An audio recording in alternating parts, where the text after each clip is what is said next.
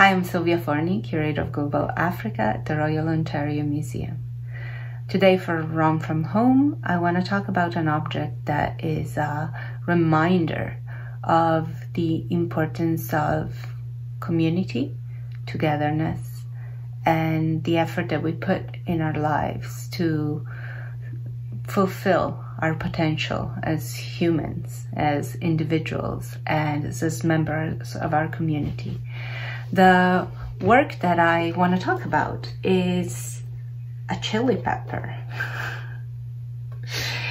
This colorful wooden chili pepper is a miniature coffin that was made by Daniel Mensah, also known as Hallo,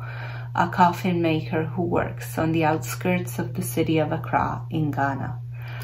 Daniel Mensah, as many other coffin makers in this area of Ghana, produce regularly life-size coffins in the shape of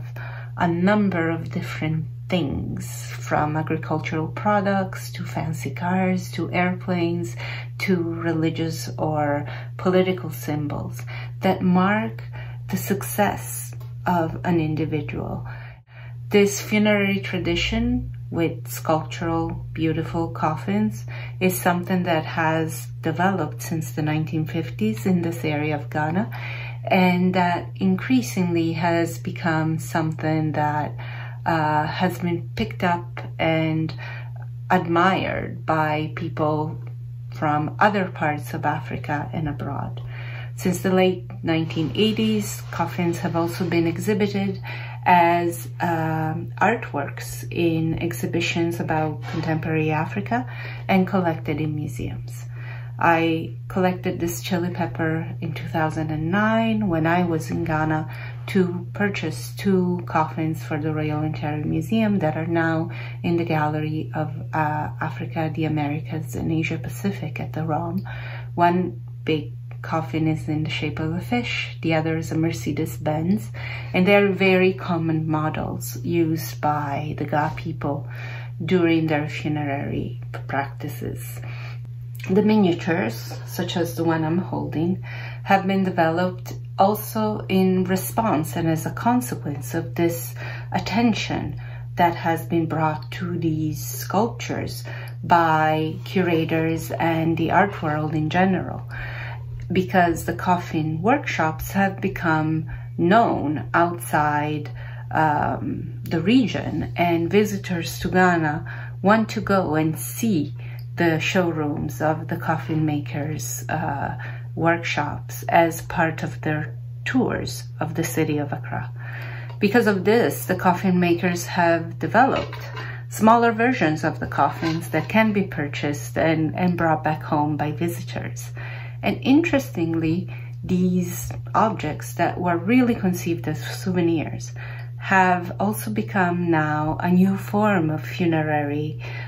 container, as Ghanaians from the diaspora increasingly purchase these to contain the ashes of their family members who pass far away from home and who will not receive a funerary celebration like the ones they would if they were living in the town of Accra or Teshi. So the miniatures are objects of beauty, contemplation, are commercial objects, but they are in many ways a similar container to the original that they were meant to reproduce and represent, or can become so, as many objects do as they move through their paths of life and become different things depending on who owns them and admires them. So talking about funerals may not be the most happy thing to do in these grim times, but I think thinking about celebration and togetherness as a moment really of essential participation and humanity is something that is still relevant even in times of social distancing, as we are all in our homes and cannot be together for a number of very good reasons. But the idea of coming together and being together to celebrate each other's achievements